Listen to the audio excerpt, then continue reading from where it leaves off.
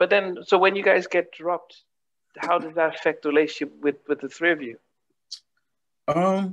Well, it really didn't, because it wasn't like the first album. If it would have happened during the first album, we would have probably been devastated. But, you know, we had pretty much got it out of our system. We had an opportunity to travel the world, you know, make some money. I was able to buy my mother a house. So I kind of felt like I did everything that I set out to do. And everything else was just like icing on the cake, you know, just like in addition to it. So I kind of pretty much had it, you know, almost out of my system. And then, you know what, I was dealing with the reality of knowing that, you know, that Kenny was sick, and that unfortunately, it was as hard as I would pray, you know, history at that time taught me that he might not be around for a long time. So I had already started conditioning my mind to that. Like, as we were recording the second album, I kind of knew that his health was fading. Oh, and so you knew by the second when you knew when you were recording the second album that he had HIV. Pretty much. I didn't know, for he didn't tell me. I knew, but he didn't tell me. Oh, But, you could you know, tell he looked. he told me when we came back to do the third album. That's what he told me. What was But wrong? prior to that, it was just the elephant in the room. It was a secret, and you know, it was his business. I didn't want to mind it. You know, I was there for him if he needed anything, he needed help. But you know, it was some days where he wasn't feeling well enough to do too many things, and I kind of knew that. Like, at some point, I'm probably gonna have to say goodbye to this brother. You know, as sad as it was, like I had to condition myself. Yeah. And because you're doing the second album as an inspiration for his dad, Mm-hmm. but at the back of your mind you're thinking maybe this is also for Kenny, but he hasn't said anything. Exactly. The song New Life, if you listen to the words in that song, it's almost like he knew he was going, you know. It's like that song, I think, speaks for him, because he was saying stuff like, write a letter to the president. Now the dog's gonna pay my rent. It's gonna be all right. Let me stay for a while. I'm gonna get a new life, you know. So that new life was definitely for himself. Even though he mentioned his father's name in it, I kind of like, he's talking about himself too. Because like Martin, Malcolm, Elijah, and I think I heard him say Nathaniel Kaiser. That's his father's name. Yeah, man. Yeah. Wow. And but you could, at that point you just let him. And I guess it's hard unless you're in that situation to know how you respond if they're not saying anything and stuff. Yeah, I didn't want to ask him. You know, I didn't want to ask him, because it's a chance I could be wrong, and then, you know. Yeah. It was, you know, it was his business. And yeah. And then so the album comes out. Do you minimize your touring and stuff as a result of his health, or you just? Mm-hmm. We started taking less and less dates, because physically it really wasn't possible to do so. Yeah. And so he doesn't say anything, and no one says anything. It's a lot of stuff going around in the background. You know, people will say stuff to me like, what's up with your boy? How's he doing? Why does he look like that? And it's just and that. They're like, you know, why don't you ask him? You know, I don't know. Yeah. You know? And so as this was going on, how after the second album is released that you come back for the third? What's the time frame? 2.5 years. 2.5 years. And so then he comes clean and stuff. How do you take it? The three of us were sitting there, and when he told us, we was just like, damn. We said at the same time, we was like, damn. And I didn't want to talk too much about it right there, but I called him the next day and, you know, told him he got my support, you know, 100%, you know. And he said that he wanted to move back to New York, because remember, he just came back up to do the recordings. He was staying in a hotel. So I said, yo, if you want to move back up to New York, you're welcome to stay at my house. So he came back to New York, moved into my house. I was married at the time, and I had an infant kid. So my wife was just like nervous wreck, because she didn't know anything about the disease, and she wanted to have different places for toothbrushes and all this stuff. And, you know, but he lived with us for a few months before he had to go into the hospital. Yeah. Wow. I can't begin to imagine how that the challenge with that. Nasty. It's nasty. It's nasty. That's all I can say. When people ask me, I wouldn't wish that on anybody. It's nasty. It's a nasty way to go. Yeah. My dad passed away last month with COVID. Sorry for your loss, man. Thanks. And he was and unfortunately he was in the hospital, and he went in just for blood sugar, and then he caught the virus in the hospital, and oh man. Each 1 week they were saying he's fine, he's about to come home. Then it's like, oh, he's got COVID, and within a week he just goes. But we couldn't visit because you couldn't go visit because they didn't let anyone in. And I reflected on, he died within a week of catching this disease, but it was a slow. We got a chance to grieve and be shocked, but then almost come over it. And I wonder the difference if it was 3 months or 4 months and stuff. But so I can't. Right. Yeah, I kind of. Yeah, it's definitely always going to be different for each of us and stuff. But do you guys, even when you're staying with you guys, do you any inspiration to write anything, or is it just talking? Yeah, as a matter of fact, I just sent off to California on yesterday. I sent a bunch of these off. We were recording songs on these zip drives. I had a couple of them, and it said intro, and it says Kenny. And I was using a machine called a Fostex FD8. So I sent over 2 of them, and they're going to transfer them for me back to WAV files. And I probably have some good intro songs on there. Wow. Those were the songs during his final days, like when he was doing vocals laying down. We actually do vocals with him on the couch because he just wanted to continue recording and just believe in messages and stuff. So I'm anxious to see, what's on those tapes. I'll have them back in I guess 2 weeks or so. Wait, what year did he die? He died in 1991, a week after the September 11th incident. About a few weeks later, October 1st, 2001. Was it 2000? 1991. 1990. No. 2001. 2001. I'm sorry, the only reason I asked because it's 20 years and you've not listened to them. I haven't. Nope. Yep. I don't have the machine. Oh, okay. Yeah, I don't have the machine to play them, so that's why I had to send them off to get transferred. And I can't find the machine anywhere for sale. I'm looking everywhere. So it's called Fostex FD8. They have another brand now, but it's not the zip drive model. But you said you finally found someone who has it, so you can get it out. Well, it's a tape conversion company. They can do. They said they can take them off to take the music off. Okay. Wow. So he passes, and then the stuff that you record for the FUBU, does they get released? No, they never got released. Never. I probably got some stuff on here. Let me see something.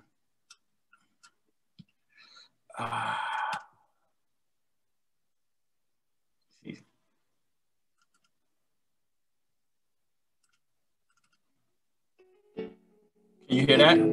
Yeah. Who's on the piano? What's his name? This is all I wanna say. I get sad when you're not around. Oh man, what's his name? Take your love away, I'm feeling down. Like a kid. I'm embarrassed to say I forgot his name. Never get enough. I think it is not you anymore. Tell me not to feel this way. I want you more every day. What is coming over me? Look what you've done, baby. You got me lying in my bedroom, waiting to be with you. You got me wrapped around your finger. Every time the phone rings, my heart skips a beat. I need your love. You with me, baby. How was it easy for him to just write like that?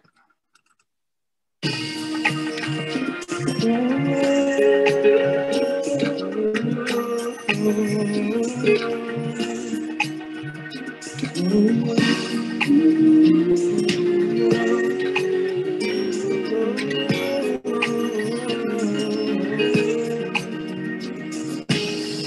was standing in the line at the gate on my way to Los Angeles. Had a little time to spare, so I was headed out there.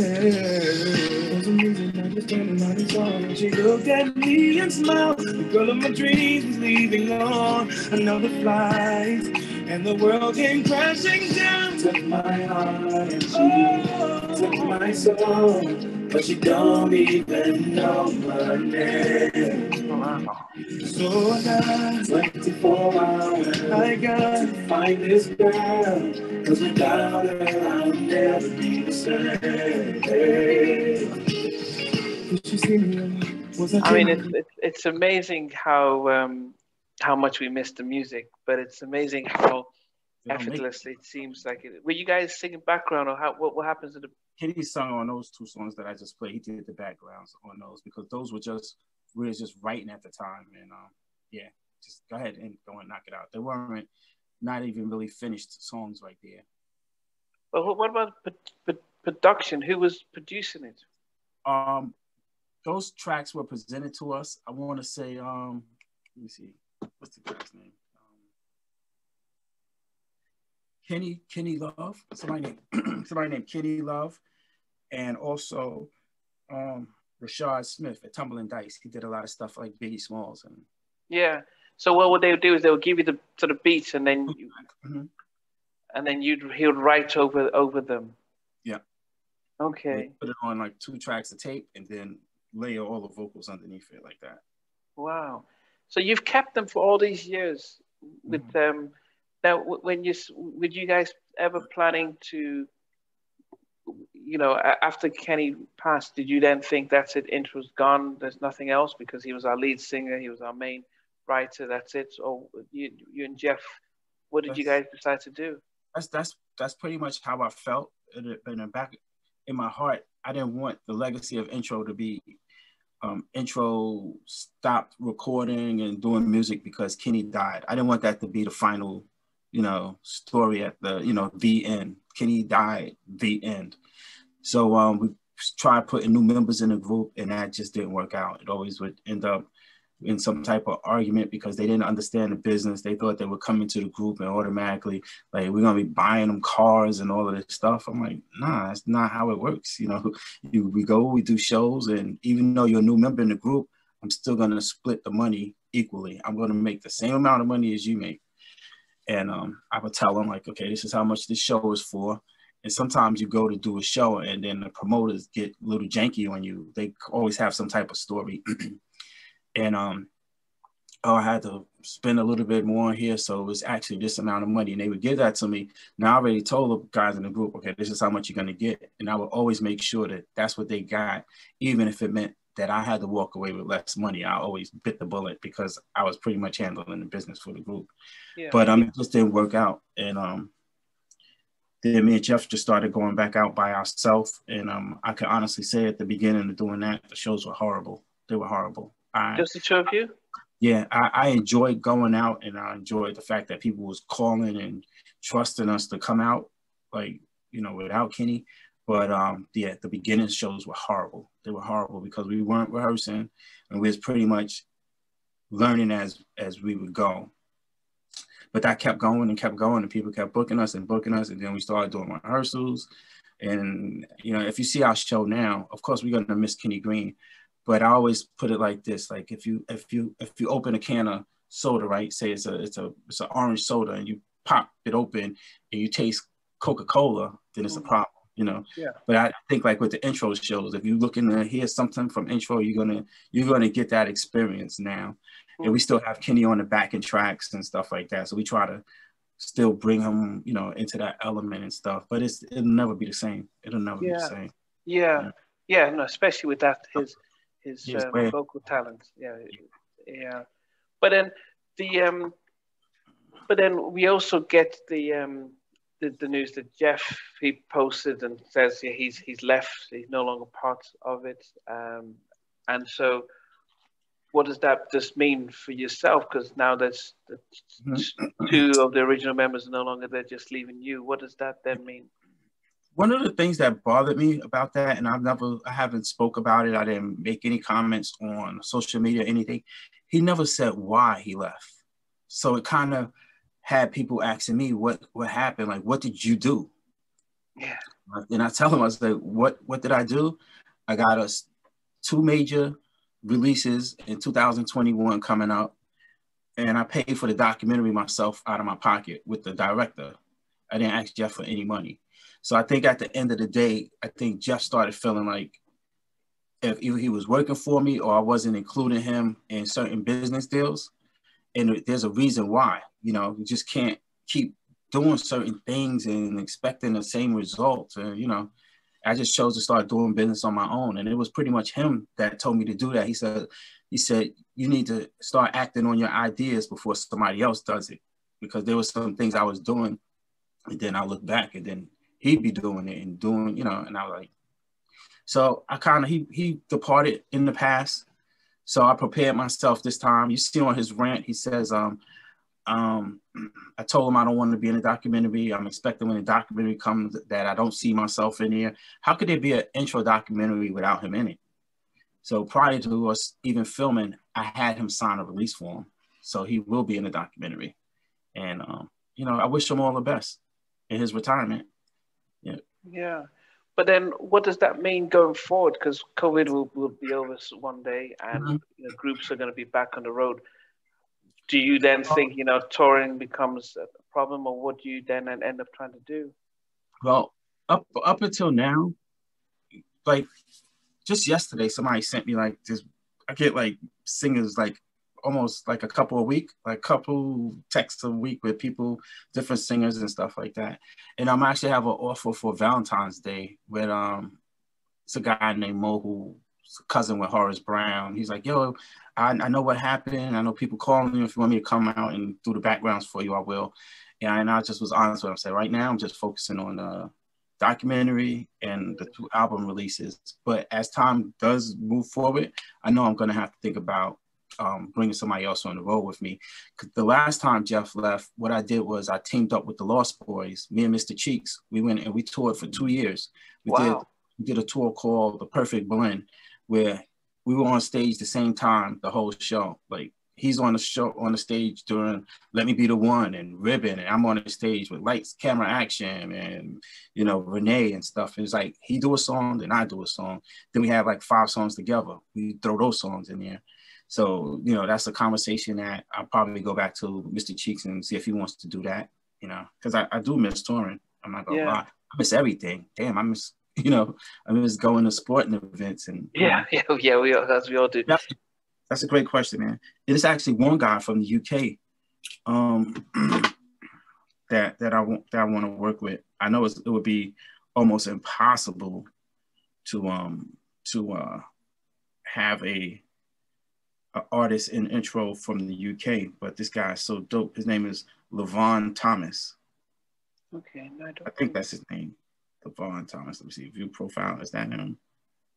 No, that's not Levon. It's not Levon. I'll find his name. Yeah, He's a really dope singer. Sorry. Yeah, I mean, I was talking to Richard from Grapevine, and he said, wouldn't it be cool if you got someone like Horace Brown, because you mentioned that, you know, because who also had a style of his own, but, you know, hasn't come up with anything. And so. Horace was in intro for like a month. Oh, are you kidding me? We have like maybe 5 songs recorded with Horace Brown. Me and Jeff, we have, Horace is like my brother. When he comes to New York, he's right here in my studio. He's in North Carolina right now, but that was definitely definitely a good look. And it was me that was like, you're too big for this, man. You know, you're an entity of your own. You just, you know, Horace Brown. But that's an option as well, like Horace Brown and maybe Kenny Whitehead from the Whitehead Brothers. I'm supposed to be interviewing him very soon, shortly. So yeah, okay. He would be a good pick, like Horace and Kenny. That would be like the dream group for me. But then again, because, you know, when you think about what LSG did. I mean, okay, Don would always say that Lucy Pearl were the first sort of super group of ex stars coming together. Then LSG was really massive. In a sense, you have the banner of intro, but you do have very prominent names that you're not filling Kenny's shoes, but they're coming up with a very different identity, which would definitely, which would definitely make a massive difference. Getting booking halls, booking, intro featuring, Horace Brown and Kiko and White. But is for that stuff to happen, what needs to happen? Is it people need to either they both need to see the bigger picture, or does it become is it easy to pull off? It could be. It depends on their frame of mind, though. I couldn't really speak for them. Yeah. I'm not a takeover type of dude, so I would give them the opportunity to do whatever they wanted to. I always tell people to get in where you fit in, but sometimes people want to do more than just getting in where they fit in. And I'm the type of person, I allow you to do as much as you can, but it has to make sense.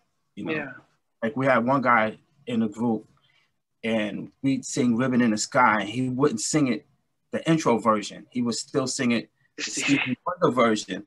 And I used to get on him all the time. I was like, man, you have to sing it. People coming to the show to hear the "Ribbon in the Sky" from intro.